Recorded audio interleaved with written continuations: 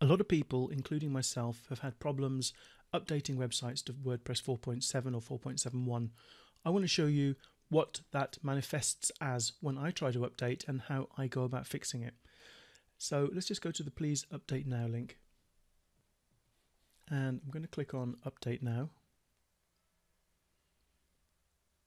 And this seems to take quite a long time before it fails. Okay, and this is what happened. The update proceeded, and then we end up with the website page isn't working. If I try to reload, it doesn't work. If I try to go directly to the website itself, that still works, so that's fine, but I can't log into the dashboard. Let me just show you. Okay, it looks like we're logged in. If I try and click on this to go into the dashboard, we end up, this isn't working. So how to fix this? Well, you need to log into your server space, and you can do this with cPanel File Manager, or I'm going to do it with FTP because it's just quicker.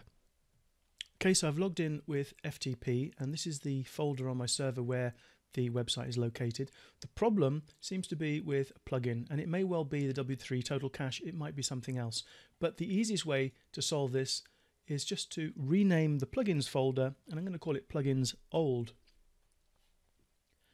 And then as soon as that has been renamed, which it has, we can go back to the website and let's click on reload, and we'll get a database update.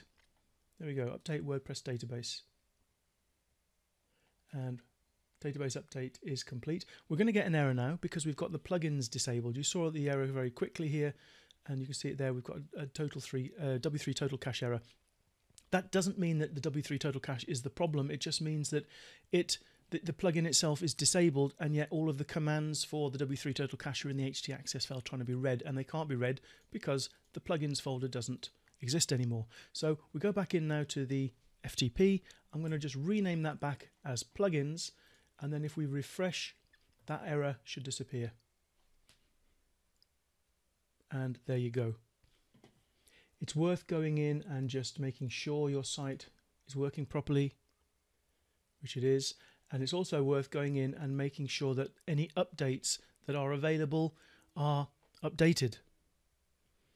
Ideally, you should do that before you update, but in my experience, I didn't have the updates there, and these updates seem to appear after the update of WordPress. So maybe these ones are more geared towards the 4.7.1 of WordPress. I don't know. But anyway, I'm going to go in and just update the plugins.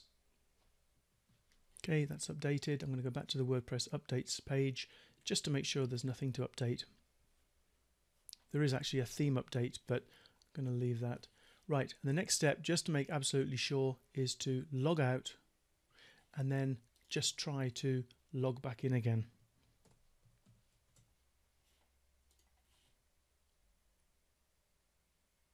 And there you are. We're back up and running with the latest version of WordPress. So I hope that's helped. If you've had a problem upgrading to 4.7 or 4.7.1, that's the easy way that I've worked out on my own sites, and it seems to have worked on every site that I've had the problem. And I've had the problem on probably a dozen sites, and I don't know which plugin it is, although I do have my suspicions.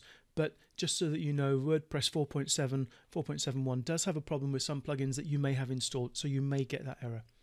If you have any comments or you want to tell us about your story about the updates to 4.7, then just leave them below the video in the comment section. Thanks.